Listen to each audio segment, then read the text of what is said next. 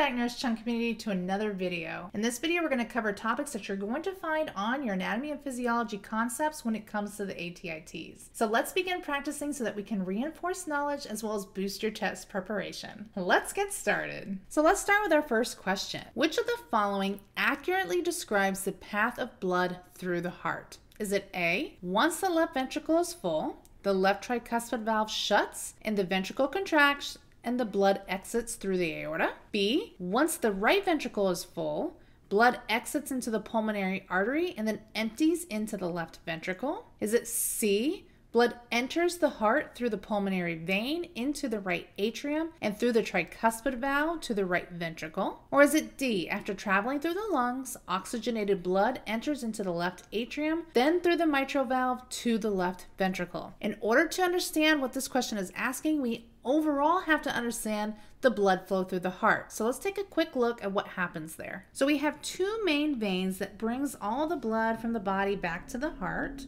We have our inferior vena cava and we have our superior vena cava. That deoxygenated blood is going to come down through here into our right atrium. Then it's going to go through this little valve right here that's known as our tricuspid valve. Through the tricuspid valve, it's going to enter in to our right ventricle, and then that blood is going to go to our lungs via the pulmonary artery. Once the lungs have had some time to kind of oxygenate that blood, don't mess with my drawing, I know that I can't draw, it's going to come back through the pulmonary vein. Through the pulmonary vein, it's going to enter in to our left atrium, through our bicuspid, it's also known as our mitral valve, down into our left ventricle, where it is going to go up through our aortic valve to the aorta, which I'm just going to write right here, out to the rest of the body. Back to our question, out of all of the answers that we have listed here, the only one that makes sense is answer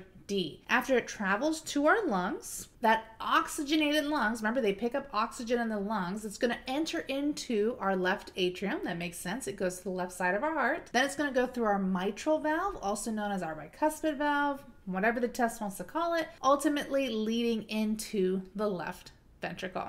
So the correct answer is D. Our next question, which of the following ions plays a crucial role in the depolarization phase of an action potential? Is it calcium, sodium, potassium, or chloride? So let's break this question down. So an ion is an atom or a molecule that has either gained or lost one or more electrons and is as a result either positively or negatively charged. An action potential is essentially an electrical signal that travels along nerve cells, also known as neurons, to our muscle cells. These signals are important for these cells to communicate with each other so that they can perform functions like moving our arm or sensing the heat outside. And then we have our depolarization phase. This is the action potential, refers to the specific part of the signal's journey. So normally inside our neuron, it's going to be more negatively charged than it is on the outside. This is known as its resting state. When the neuron receives a strong enough signal, it's going to trigger an action potential to take place. So during that depolarization phase, the inside of the neuron rapidly becomes more positive. This shift in charge helps to push the action potential along in the neuron. So the question is asking, which of the following ions plays a crucial role in the depolarization phase of an action potential? The question is really asking what kind of charged atom or ion is important in making the inside of the neuron more positive during that depolarization phase. The answer is going to be sodium. So if you look at sodium, sodium is written as Na+, right? It's going to make it more positive on the inside. When the action potential begins, specialized channels in the neuron membrane open up, allowing those sodium ions to flow into that neuron. These sodium ions carry a positive charge with them, so their influx causes the inside of that neuron to become more positive. Thus, the depolarization of the cell occurs, allowing the action potential to propagate. Our next question, which of the following is the correct order of structures that air would pass through during inhalation? So is it A, nasal cavity, pharynx, larynx, trachea, bronchi, bronchioles, alveoli? B, larynx, pharynx, nasal cavity, trachea, bronchi, bronchioles, alveoli. C, alveoli, bronchioles, bronchi, trachea, larynx, pharynx, and nasal cavity. Or D, bronchioles, bronchi, trachea, larynx, pharynx, nasal cavity, and alveoli. So in order to answer this question, again, we have to understand the structures that air is going to pass through when we breathe it in. So when we breathe in, we're going to breathe in through our nose and our mouth. Next, it's going to hit our pharynx. So the pharynx is the part of the throat that's directly behind the nose and the mouth, and the air is going to move past the nose and the mouth into the pharynx, thus leading into our larynx. So our larynx is also known as our voice box. That's where all that sound comes from. It's located just behind the pharynx. The air is going to move from the pharynx into the larynx, and then from there, it's going to go into our trachea. So our trachea is also known as our windpipe. That's that tube that carries the air from the larynx into our lungs. Once it gets into our lungs, it's going to break off into what?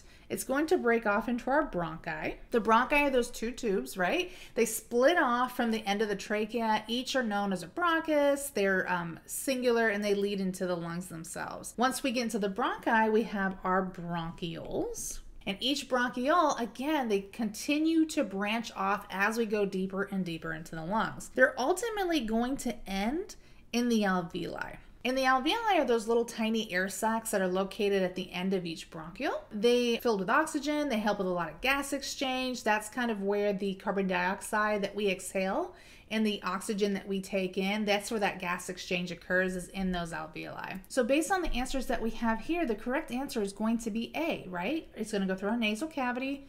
Next to that, right behind it, is the pharynx. Connected to that is our larynx. Then we have our trachea. Then it branches into our bronchi, our left and our right, further branches into our bronchioles, and thus ending in our alveoli.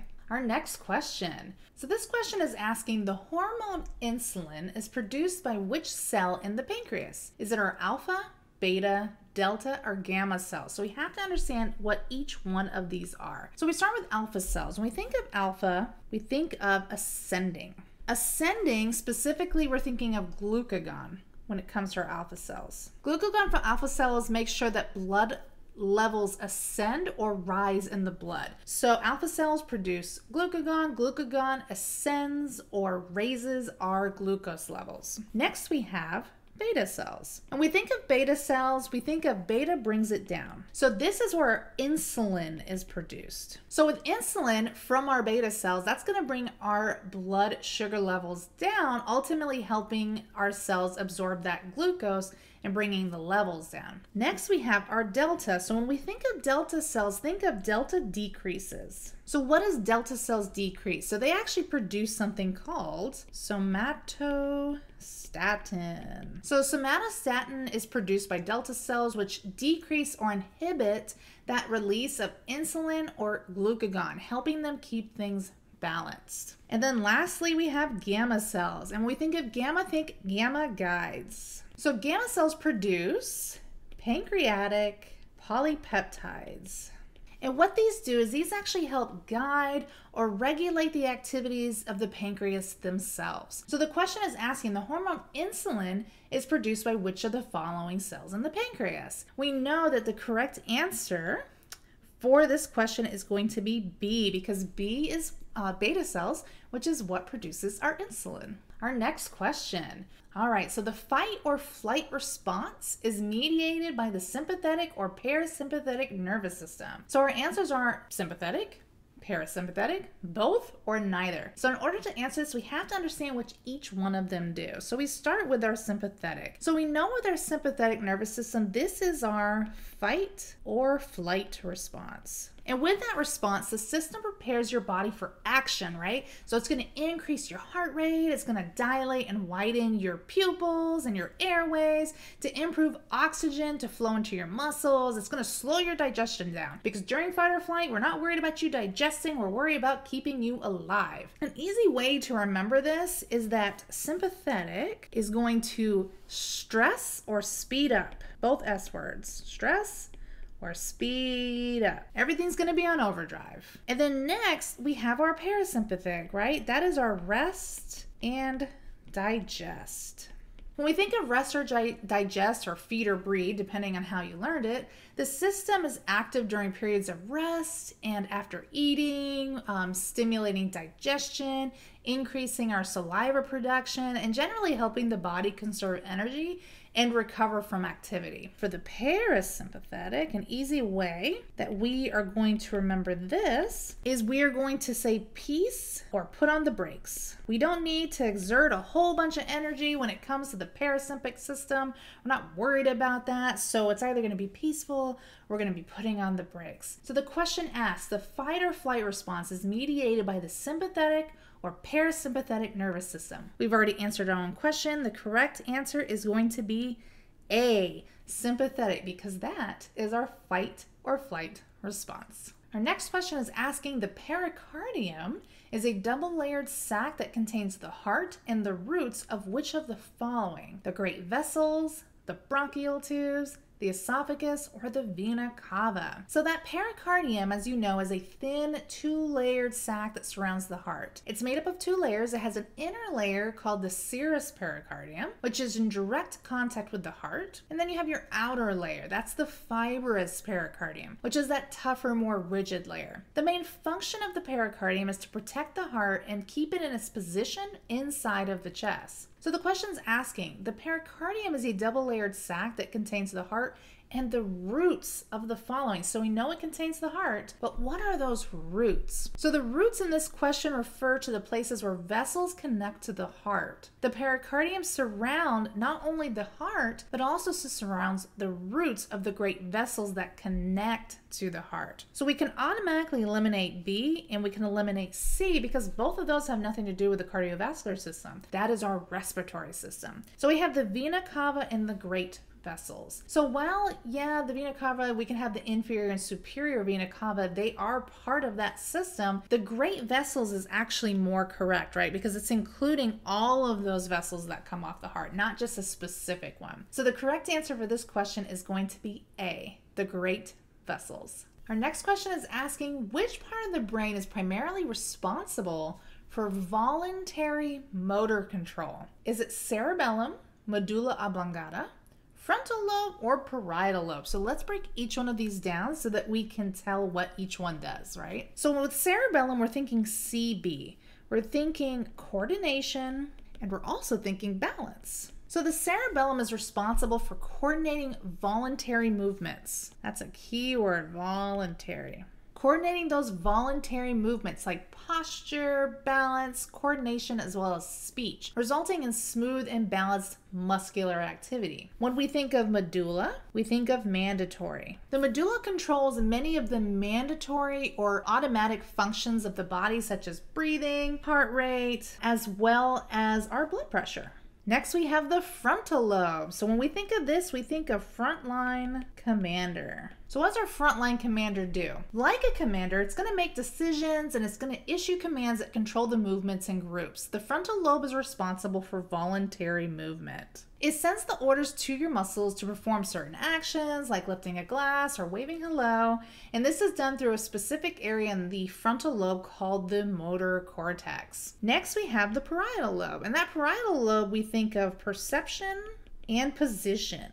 So the parietal lobe processes sensory information, right? We got a lot of sensory information taking place here because it receives from the outside world, particularly relating to our senses, touch, taste, as well as spatial positioning. And this ultimately helps us understand where our body is in space in order to navigate our environment. So the question is asking, what part of the brain is primarily responsible for voluntary motor control? What part of that brain is primarily responsible? That's your big key word here. And the one that's really doing all the work, even though the cerebellum does help, the one that's doing all of that work is actually our frontal lobe. Our frontline commander is the part of the brain that's responsible for voluntary motor control. Our next question. So the filtration unit of a kidney, known as the nephron, does not include which of the following structures? Is it A, Bowman's capsule, B, loop of Henle, C, glomerulus, or D, gallbladder? So this is another good one that's going to be on the test. It's just going to kind of be process of elimination. So as you're looking through, you're going to kind of do your check marks. So does the Bowman's capsule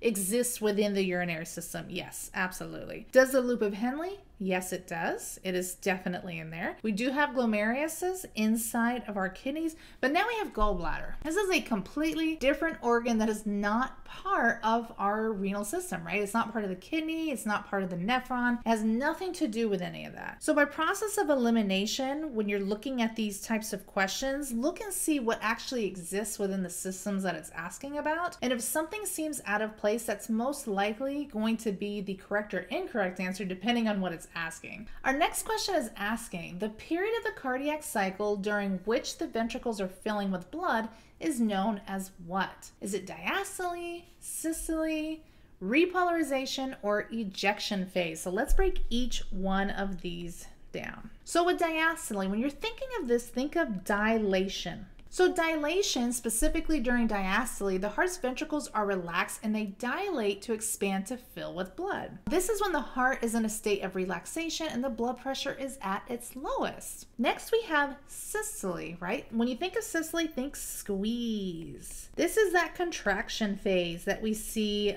with our systole versus our diastole. The ventricles are going to contract or squeeze and pump that blood out of the heart into either the body or into the lungs. And this is when our blood pressure is ultimately at its highest. Next, we have repolarization. When you think of repolarization, think of reset. This is what's happening in the heart. After the heart muscle cells or the myocytes contract, they need time to reset their electrical state in order to be ready for the next contraction. This resetting process is known as repolarization. And then lastly, we have the ejection phase. So this is part of systole when the blood is actively being pumped out of the heart. So when you think of the ejection phase, think of exit. Right? We have blood exiting the heart. Like I said, this is the ejection phase. This is when the blood is exiting the heart. So what is going to be the correct answer? What is the question asking? It's the period of that cardiac cycle which the ventricles are filling with blood. So that period of time when those ventricles are filling with blood has to be during that relaxation time, right? And we are going to find that in diastole. Diastole, remember, dilation equals to relaxation, allowing the heart to refill with blood. And now we've come to our last question, our last practice question. So it's asking, the semicircular canals found in the inner ear are primarily responsible for which of the following? Is it hearing, balance and spatial orientation, smell, or taste? So when we look at the inner ear, that's the innermost part of the ear that's involved with both hearing as well as balance. That inner ear contains several structures, including the cochlea, which is primarily involved in hearing, as well as the vestibular system that's involved in balance. Our semicircular canals are those three little tiny fluid-filled tubes located on the inner ear that's also part of that vestibular system, which, as we know, is part of balance. They're going to be arranged roughly at right angles of each ear, and each one is going to be positioned to detect a certain type of movement, whether we're moving up and down, left and right, or we're tilting from side to side. So the question's asking, the semicircular canals found in the inner ear are primarily responsible for which of the following? Well, as we know, based on what each part of that inner ear does, we can say that the correct answer is going to be B, balance and spatial orientation. I hope that this video was helpful in strengthening your understanding of key anatomy and physiology concepts when it comes to the ATITs. Remember, thorough preparation is key in achieving success on this test. Keep practicing, stay confident, and you'll be well prepared to tackle this section. Best of luck on your ATITs, and as always, I'll see you in the next video. Bye!